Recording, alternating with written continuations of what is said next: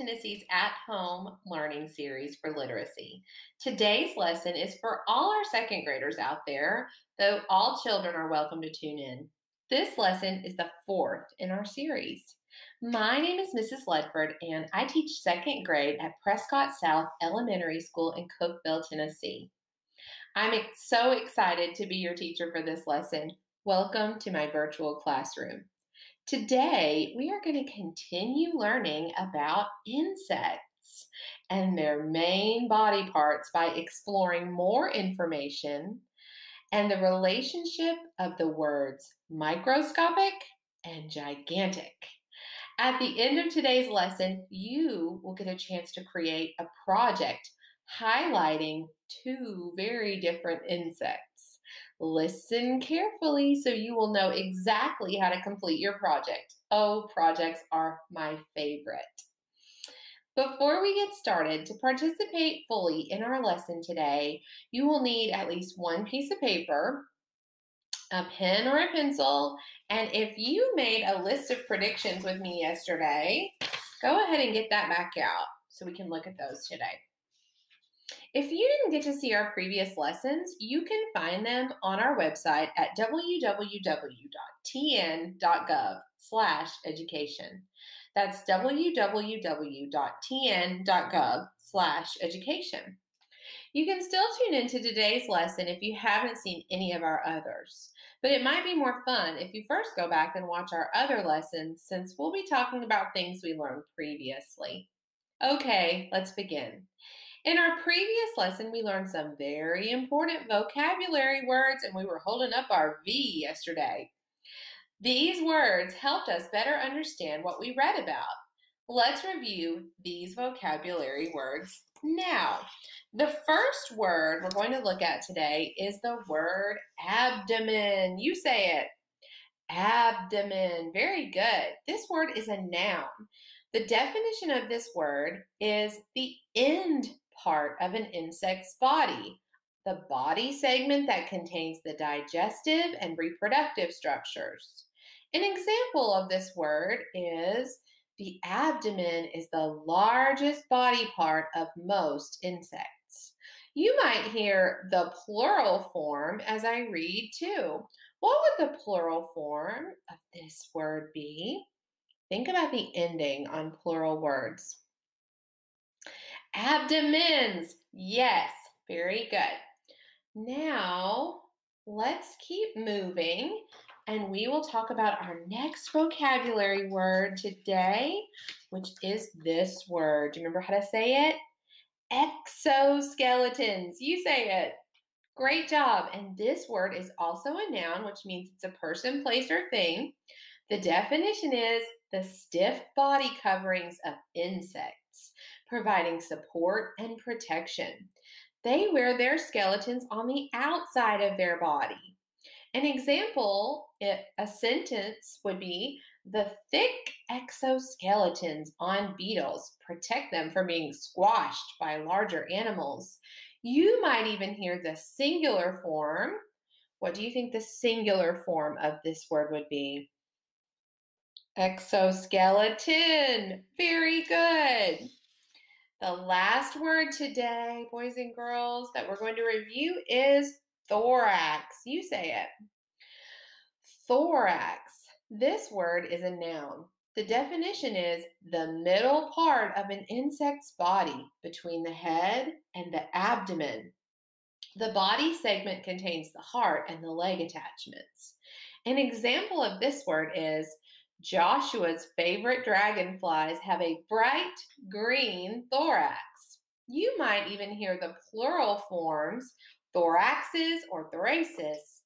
Let's add a new one for today, boys and girls. We're going to say this word together, microscopic. You say it. When I say that word, do you hear another familiar word inside that word? Yes, microscope. Very good. This word is an adjective, which means it describes a noun. Microscopic refers to something that is too small to be seen without the aid of a microscope. which is a tool that you can look through to see things that are very, very small. Now, an example of this would be tiny microscopic bugs live in the pond behind my house, but they're too small for me to see with just my eyes alone.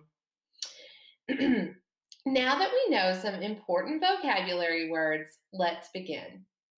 We've already learned a lot about insects in the lesson so far, but let's review some things we already know.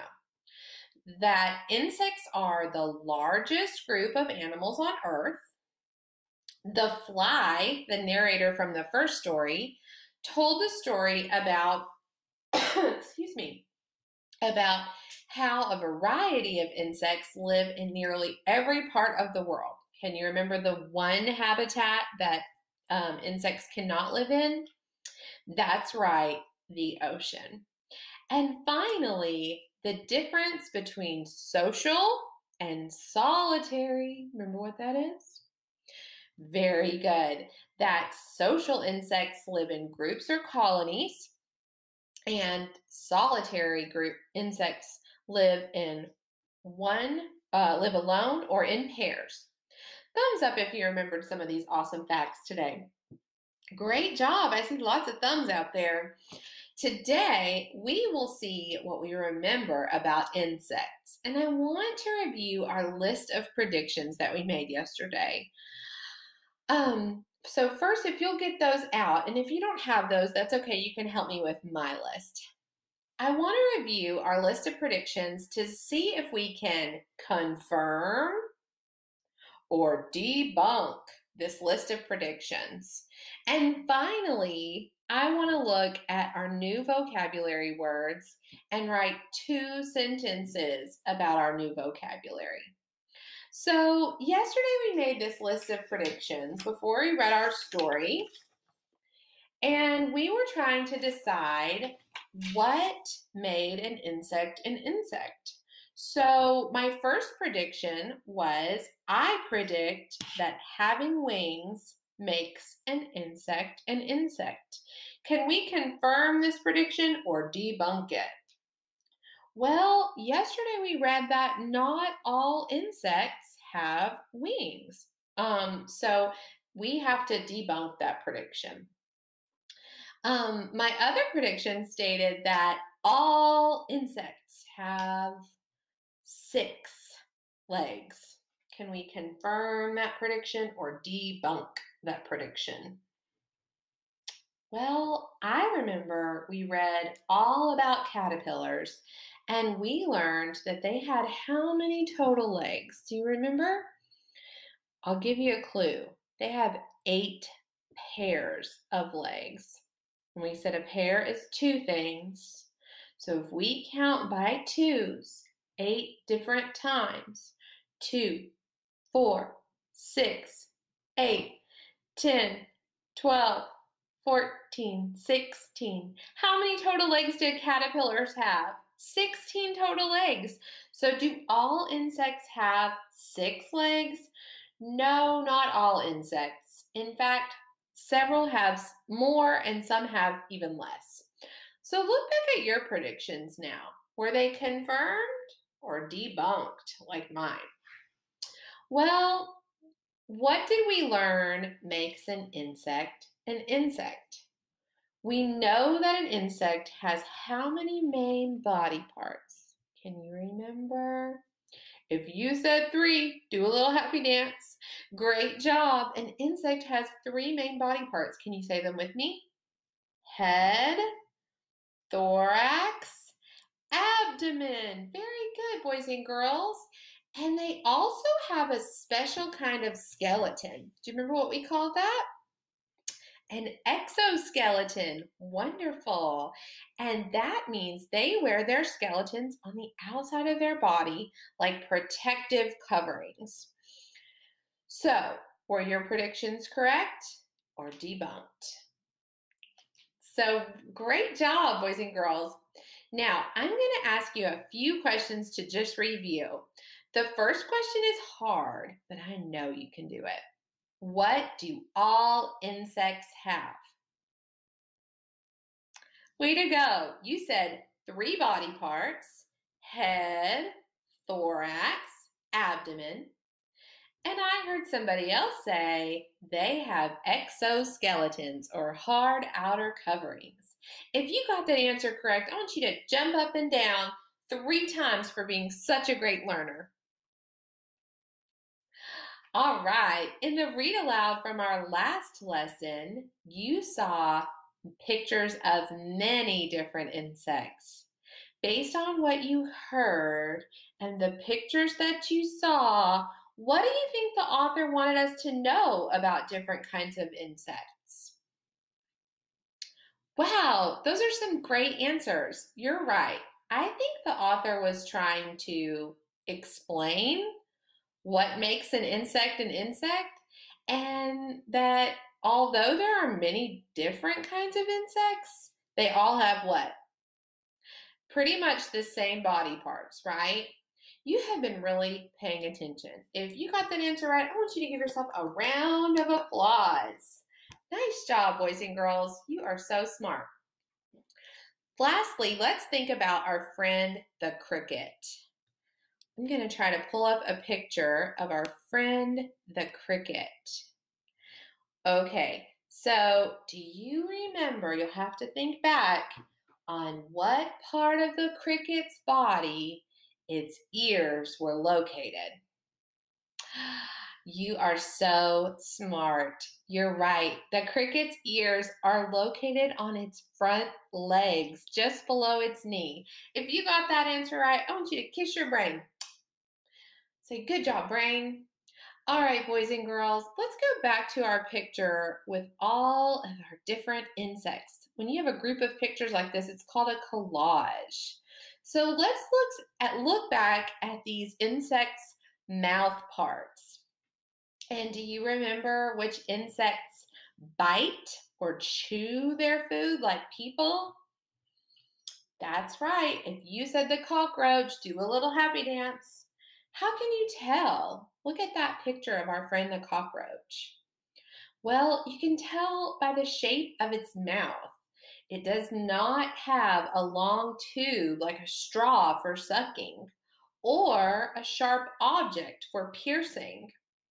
Do you remember which insect has a mouth shaped like a straw and it uses it to suck out sap from the plant leaves and stem? I heard the right answer out there. If you said aphid, great job. Very good. Aphids, give me a high five. Woohoo! So, which insect has the long tongue that's used to suck nectar out of flowers? That's right. It's the bee. Very good. And last question, do you remember which insect has a sharp mouth part that is used to pierce the skin of its prey? I'll give you a clue. You've probably been bitten by one. If you said a mosquito, that's correct. 2 thumbs up for you. You're on a roll. Good job, boys and girls. Now, what we're going to do is we are going to compare and contrast your body to an insect's body. When we compare and contrast, sometimes we use something called a Venn diagram. We compare the things in the middle that are alike about the two objects, and we contrast how the objects are different. So show me compare and contrast. Compare and contrast. So we're going to compare how your body is like an insect's body and contrast how it's different from an insect's body. In what ways is an insect skeleton different from your skeleton? I heard one student say that an insect skeleton is on the outside of its body, and that is called the exoskeleton. Great job, Air 5. All right. In what ways is the insect skeleton the same? Our skeletons serve the same purpose. They want to protect and support our bodies and keep us upright. So they both have muscles attached to them. Great job. All right, boys and girls, let's change the picture that we're looking at. And we're going to scan ahead to this guy. Do you remember what this guy's name is? Very good. He's the caterpillar. And yesterday I was telling you about his legs. He has some legs in the front and some legs in the back. Do you remember how many legs most insects have? Most insects? Most insects have 6 legs. That's right. But the caterpillar has more legs than that. Is it an insect? Why or why not? Is the caterpillar an insect even though he has more legs? Why or why not? I thought I could trick you with that one, but you're too smart. It is an insect. It has 6 true legs, therefore he is an insect. The other legs are called prolegs. You say it, prolegs or false legs. Great job. They kind of just help him stabilize on that leaf. All right, boys and girls, we have discussed lots of insect body parts today. If you could choose any insect feature, antennae, special mouth parts, legs, or wings to add to your own body, what would you choose and why? Today, I want to take your piece of paper and you're going to write me 1 to 2 sentences telling me your answer. So I want you to try to answer in a complete sentence, and you're going to try to turn my question around into a statement. So my question one more time was, if you could choose any one insect feature, antennae, special mouth parts, more legs, or wings to add to your body, what would you choose and why? I'm going to give you a couple minutes to start your sentences. If you don't finish, that is okay. You can finish when we get through today.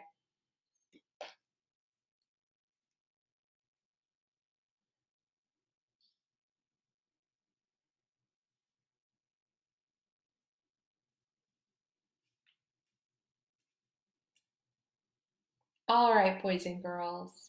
I hope that you at least got to start your thought. If you didn't get to finish, I will give you more time at the end to finish your thought and finish your writing, and you can even illustrate it.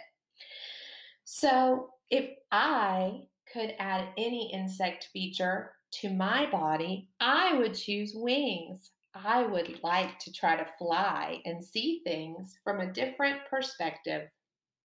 All right, boys and girls, I heard some really cool reasons for the different body parts that you want. I want to move along and talk a little bit more about that vocabulary word we started today, microscopic. In our read aloud, you heard that some insects, like butterflies and grasshoppers, have wings, whereas others, like fleas and microscopic lice, do not. Say the word microscopic with me. Microscopic. Very good. If something is microscopic, it is very, very small. So small, you would need that special tool called a microscope to see it. Sometimes the germs that cause many diseases are microscopic. So they can't just be seen with our eyes. You have to use that special tool to see them. Can you name some other things that are microscopic or very, very small? Great job. You have been listening very well. Let's review the word we've been talking about.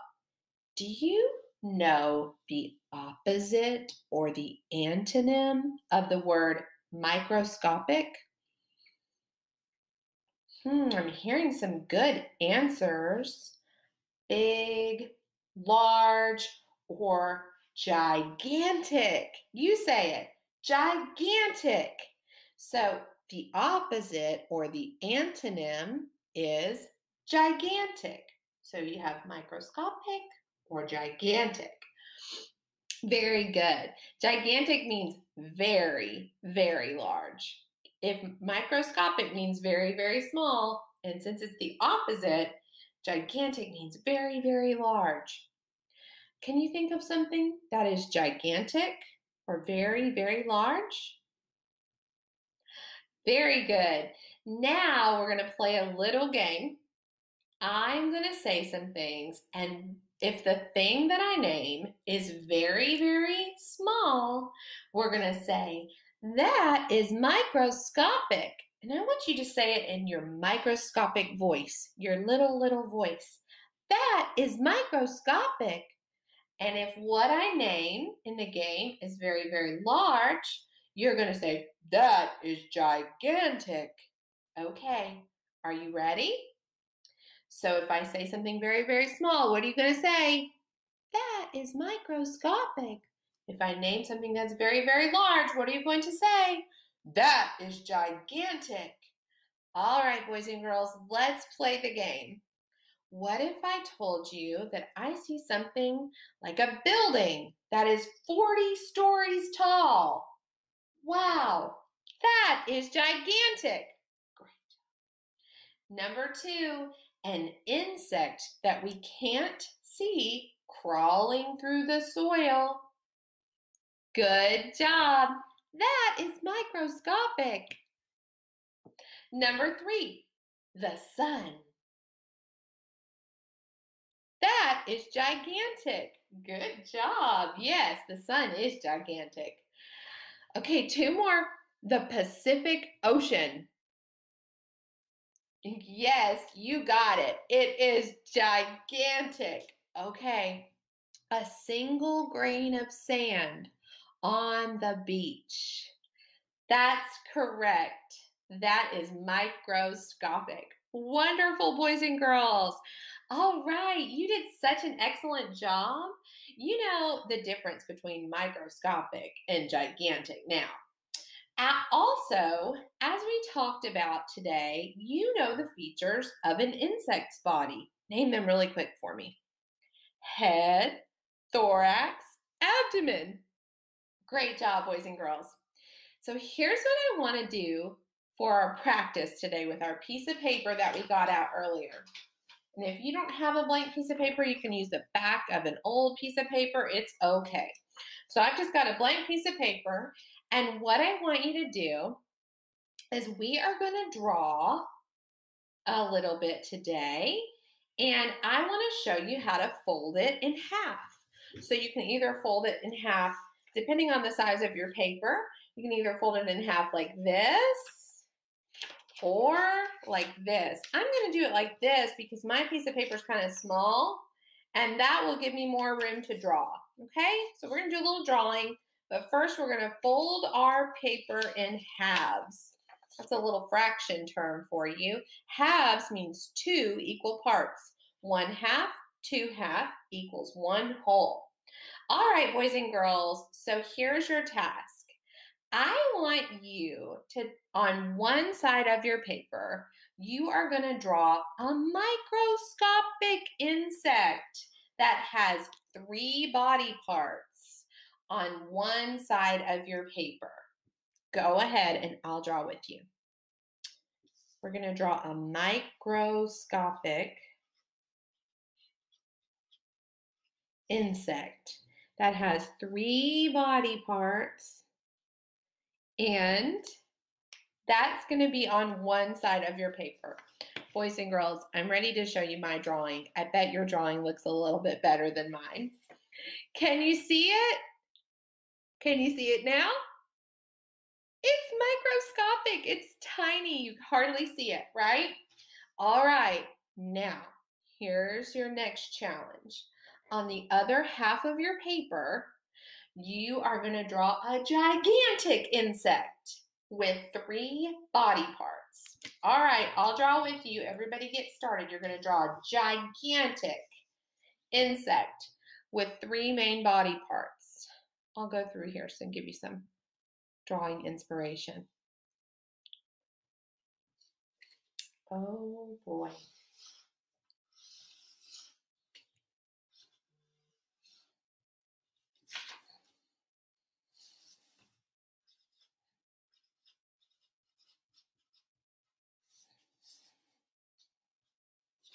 I'm not the best artist, boys and girls. I bet you're doing a better job than I am. But you can even label your insect's body parts. So the top part is the head. The middle part is the thorax. And the last part is the abdomen. All right, I'll show you my drawing. So here's my little microscopic insect, and here's my gigantic insect. And you can see he has his antennae, and he has his head, his thorax, and his abdomen, the last part of his body. And he has how many legs?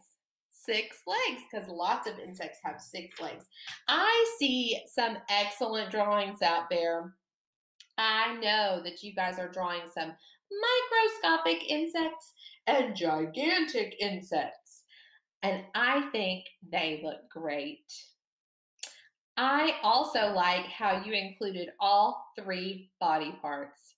Go ahead and give yourselves a pat on the back. You did such an excellent job today. Boys and girls, if you finish your gigantic insect, don't forget, you can label these. You can label these with the head, the thorax, the abdomen. You can label one side microscopic like I did. And I'll help you spell that. Micro, M-I-C-R-O,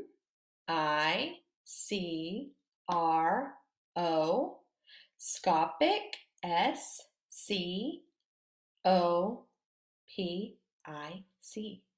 Microscopic. Good job. And you can label the other side gigantic. G-I-G-A-N-T-I-C.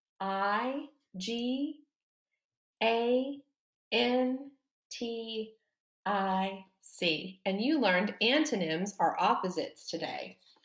You all did such an excellent job today. I'm so impressed. Boys and girls, I really enjoyed learning about insects with you today. I hope you had fun too. Thank you for inviting me into your home. I look forward to seeing you in our next lesson in Tennessee's At Home Learning Series. I hope you have a great day. Bye-bye.